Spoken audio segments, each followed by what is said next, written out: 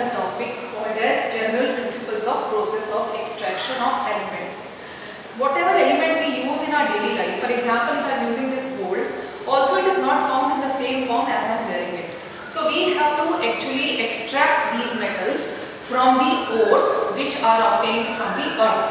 So mainly the earth has all these metals or non-metals either in the metallic form or in the combined form. But most of the elements are found in the combined form in the earth. So whatever we can get from the earth is actually called as minerals. So what are minerals? The chemicals or the compounds obtained from the earth.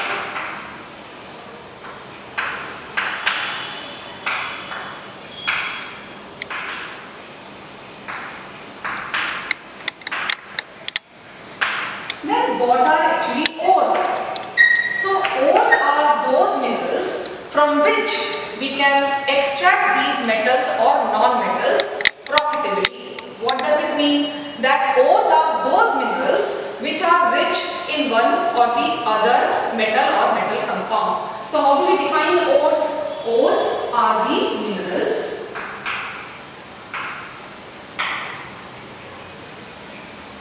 from which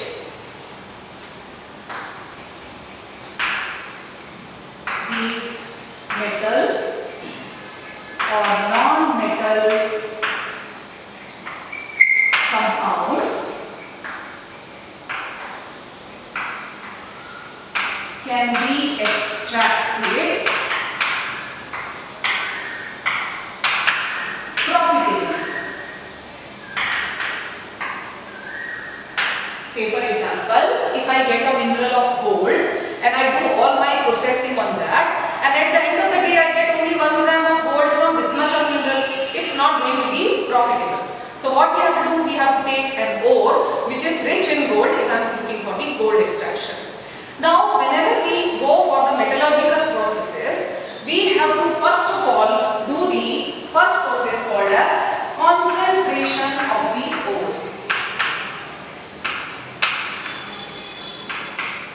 After the concentration of the ore, we will get the metal compound in the concentrated form. So we have to convert the metal compound to its oxide. Why do we need to do this? Because it is always easier to convert a metal oxide to metal rather than any other compound of metal to metal. Now, third process is reduction of metal oxide to metal itself. But still, even after getting the metal in this process, the metal is not present in very pure form. So we have to do the refining of metal.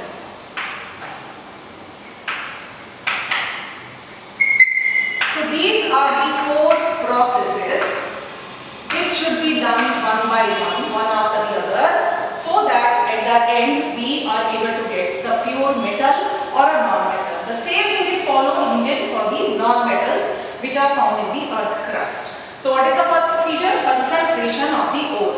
What does it mean? Whenever we get an ore, it is in the form of a rock. So first of all, when we take a rock, we crush it, we powder it, and we want to remove the unwanted material from that. That is called as concentration of the ore.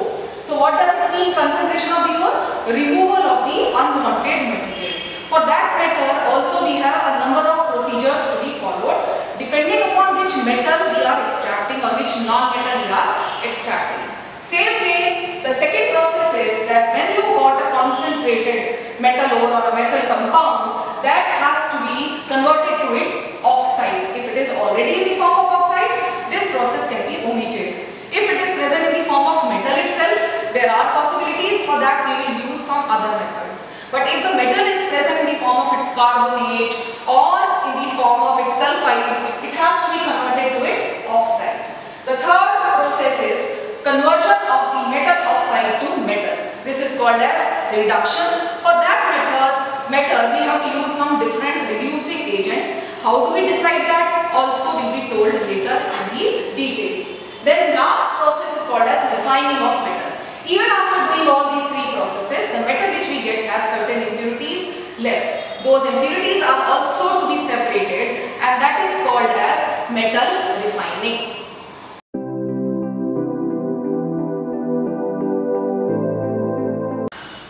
We obtain the metals in the form of ores, as I told you. For example, if I have to obtain aluminium, I may use some ore of aluminium like bauxite or cryolite or kyanite.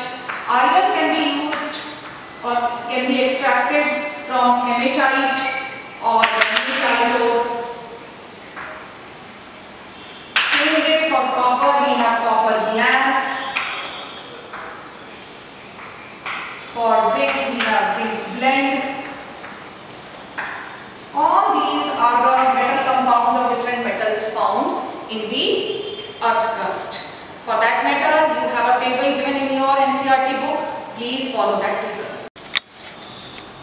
Now we have the process of concentration of the ore.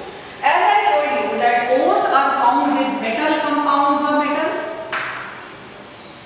but they have lots and lots of impurities which are called as gangue. Over here, the word gangue means the impurities, and this gangue has to be separated from the ore. For that matter, we use mainly four procedures. The first procedure is called as hydraulic washing. This process, when we use, we take a slope on which the powdered metal ore is kept. We have a stream of water flowing over it, where the lighter particles will flow down and the heavy particles they remain on the slope. So basically the basic principle of this is difference in the gravitation property or gravity of the metals or metal compounds and gangue. That means one among them must be lighter, must be less denser, should have less density or gravity. So with that, what happened? The high gravity material will remain on the slope and lighter particle will be washed off.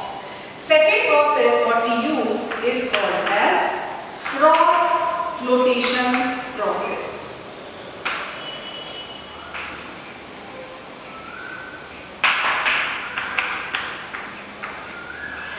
Interestingly, this froth flotation process was found by a washerwoman who used to wash the clothes of a person who was working in mines. So once, whenever that person used to come back from his mine, he used to give his clothes for washing to the washerwoman. She found that whenever she washed the clothes, there used to be some particles sticking to the froth. She reported it to the person. When he tested, he found that those particles which were sticking to the froth were actually some metal sulfides. So this process was discovered. So in this process what we do? We take a very big tub of water in which the crushed ore is being fed along with pine oil.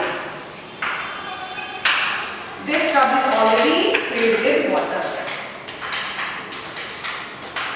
Then we have a stirrer inside this, which will agitate the water along with pine oil and create a lot of froth here. For that matter, we can add some xanthates also, which can produce more froth. They are like soapy material which can produce a lot of froth. When we agitate the mixture, all the metal sulfide particles they stick to the froth.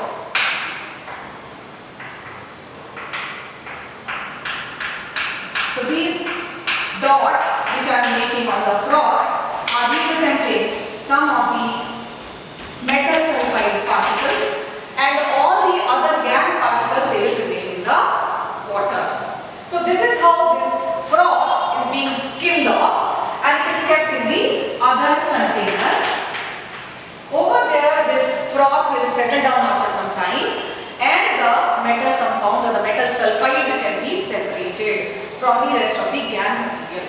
Now, in this case, one problem can happen. If before we shift the froth to the container, if the froth settles down, it should be a problem, no? So what do? We add some materials which are called as froth stabilizers.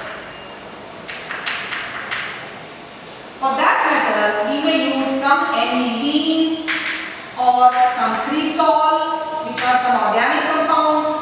They will make the froth to stay longer so that we get time to skim it off and shift it to the other container where it can settle down and we can get our metal sulfide back. Now over here there is another issue.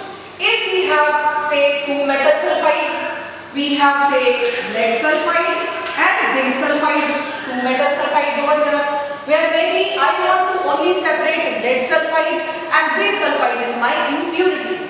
Now when I do this process, both will come to the froth. I don't want the zinc sulfide to come to the froth. What do? I use something called as depressant. Depressants are used, like for example sodium cyanide, which will react with this zinc sulfide and form a soluble complex of zinc, Na2ZnCN4. When this becomes a soluble complex,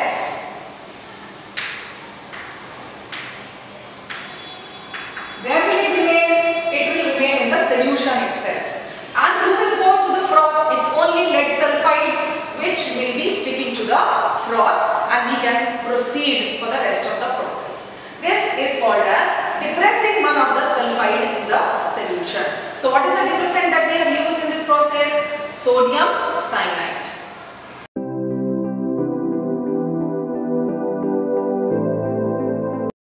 So if I ask you, what is the principle of froth flotation process? What should be your answer? The answer to this question is that metal sulfides are wetted by oil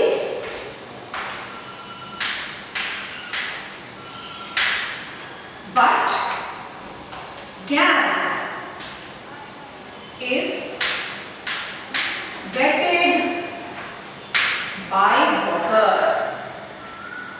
As you know, the name of the chapter itself is General Principles of Process of Isolation. So, in most of the cases in the board exam, they are going to ask you the principle of that particular process. So, the principle of this process is that metal sulfides are wetted by oils, whereas GaN, that is impurity, is wetted by water. What was the principle of hydraulic washing? Just recollect that it was difference in the gravity property of metal compound and GaN. Now we come to the third process of the concentration of the ore, and that's called as magnetic separation. In magnetic separation, we use a conveyor belt. You would have seen the conveyor belt in the airports, which carry your luggage from the aircraft to the airport. This kind of conveyor belts are used over there. There are two wheels on the two ends of the conveyor belt. The only difference is that over here we replace this part, the center of this wheel, with a magnet. Now over here we keep all the powdered ore, and over here we keep two different containers.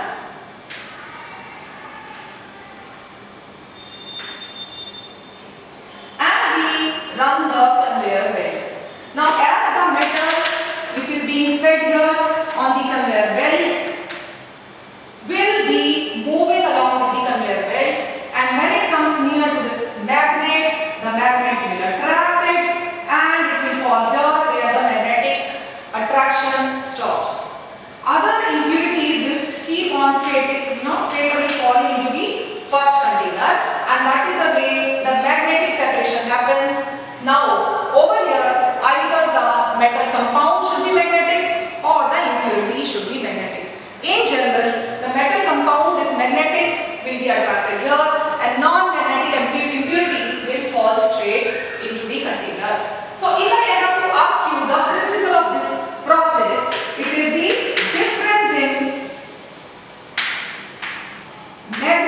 property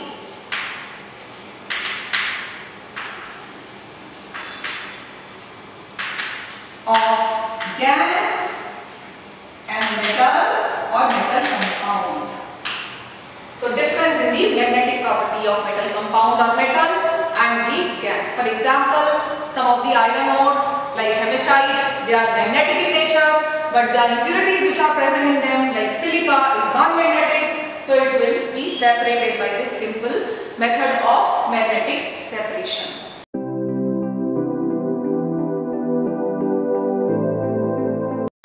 Next process of concentration of the ore is leaching.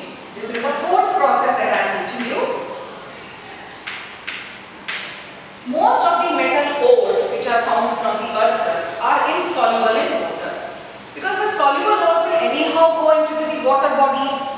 So when you have an ore which is insoluble in water, we can convert that ore into a soluble compound and then filter it off to get the compound in the filtrate, and impurities will make the residue. For example, we have an ore of aluminium called as bauxite, which has the main compound as aluminium oxide, Al2O3, along with a bundle of impurities. But when we treat it with NaOH and water, it gives us a soluble complex of aluminium, NaAlOH whole 4. To balance the equation, you will be writing 2 NaOH, so you give 2 NaAlOH whole 4, and here you will be writing 3 H2O. You will get a balanced equation Al2O3 plus 2 NaOH plus 3 water to give you 2 NaAlOH whole 4. This is an aqueous, that is the soluble complex. Now we will filter off the solution, and this compound will come into the filtrate, and all the other impurities will form what? Residue. Now this compound of aluminium which we have is treated with carbon dioxide gas to give you your aluminium oxide with lot of water of hydration along with NaHCO3 sodium bicarbonate. Now again, this is a precipitate and this is a aqueous compound, so it will go into the solution and this will form a precipitate. We can again filter it off, but now this Al2O3 is free from the GaN, that is the impurities, because impurities have already formed the residue. Now this Al2O3 dot XH2O is strongly heated. We get anhydrous Al2O3 and water will get evaporated, forming water vapors. This is how our aluminium oxide is concentrated. It's a very good method for having quite a pure aluminium oxide. The other metals which can be leached out are gold and silver. We all understand the importance of gold and silver. Gold and silver being quite unreactive are found as gold and silver only. So for example, if you have gold, the symbol of the gold is Au, and you will treat it with some cyanide ions in the form of NaCN.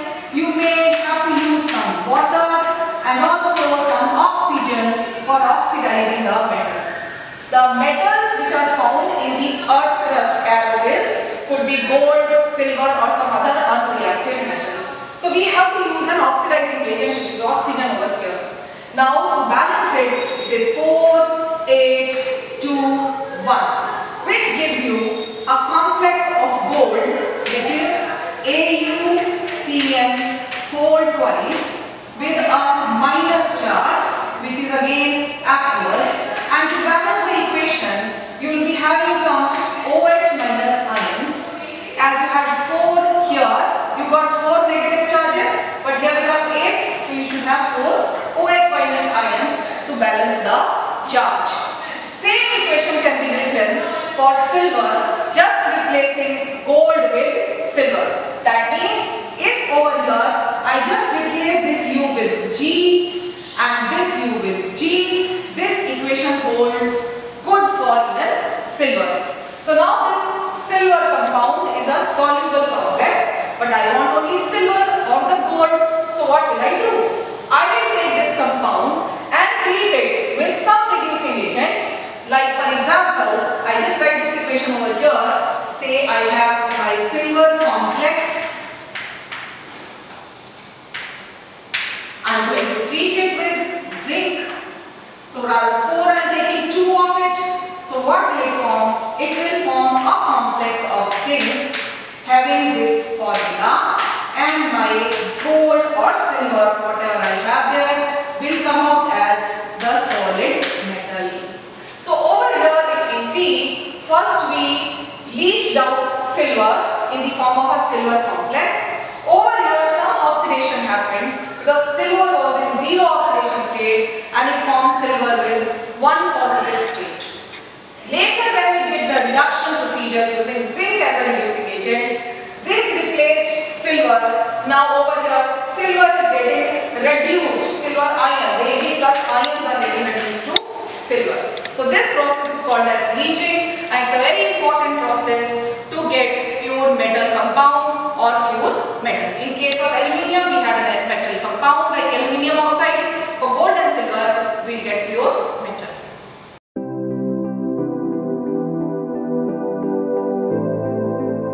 Concentration of ores. In this module, you will learn about the different methods used for the concentration of ores, which means removal of unwanted materials associated with the ores. Minerals from which metals can be extracted conveniently and economically are called ores.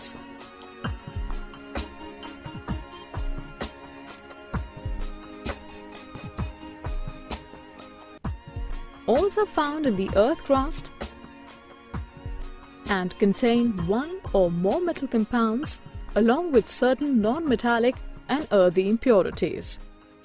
The extraction of a metal from its ore involves several physical and chemical processes such as the concentration of ore, isolation of metal from the concentrated ore, and purification of the metal. All these processes are collectively referred to as metallurgy. In this module, you will learn in detail about the first step of metallurgy, the concentration of ore. Concentrating an ore means getting rid of all the unwanted materials from the ore, which are also referred to as the gangue. Depending on the properties of the ore and its gangue, the methods used for concentrating an ore may include hydraulic washing, magnetic separation, froth flotation, and leaching. Let's first learn in detail about the method of hydraulic washing, which is based on the difference in the gravities of the ore and the gangue particles. In hydraulic washing, powdered ore is spread on a sloping block having grooves. When a stream of water is allowed to flow over the ore, lighter gangue particles get washed away, leaving the heavier ore particles behind within the grooves. In magnetic separation, powdered ore is passed over a conveyor belt running over 2 rollers, one out of which is magnetic. The magnetic particles get attracted to the magnetic roller and travel a distance with the conveyor belt little longer than the non-magnetic particles. Therefore, the non-magnetic particles drop down first, forming a heap, whereas the magnetic particles drop down a little later, forming a separate heap. The next method used for concentration of ore is the froth flotation method, which is based on the difference in the wetting properties of the ore and the gangue particles. The froth flotation method is used exclusively for sulfide ores, where the ore particles are wetted by oil, while the gangue particles are wetted by the water. In the froth flotation method, the powdered ore is mixed with water and small amount of pine oil. The resulting mixture is then agitated by blowing compressed air through it. The oil in the mixture forms froth with the air. The froth rises up to the surface containing the ore particles. The gangue particles, on the other hand, settle down in water. Froth is then collected in another container where it is washed and dried to obtain the concentrated ore. In the leaching method, the powdered bauxite ore is treated with hot and concentrated solution of sodium hydroxide. The ore dissolves in sodium hydroxide to form sodium aluminate, and silica dissolves to form sodium silicate. The other impurities, however, remain undissolved and are later filtered out. The filtrate containing the sodium aluminate and sodium silicate is further treated with carbon dioxide gas. This leads to the precipitation of the hydrated aluminium oxide, leaving behind sodium silicate in the solution. The hydrated aluminium oxide is then filtered out and heated strongly to form pure aluminium oxide. In this module, you have learned that naturally occurring chemical substances containing metals are called minerals, and those minerals from which metals can be extracted conveniently and economically are called ores. The extraction of a metal from its ore involves several physical and chemical processes, namely concentration of ore, isolation of metal from the concentrated ore, and the purification of the metal. Concentration of ore means getting rid of all the unwanted materials, which are also referred as gangue from the ore. Commonly used methods for the concentration of ores include hydraulic washing, magnetic separation, froth flotation, and leaching. Hydraulic washing is based upon the difference in the gravities of the ore and gangue particles. Magnetic separation is based on the difference in the magnetic properties of ore and gangue particles. Froth flotation process is based on the difference in the wetting properties of the ore and gangue particles.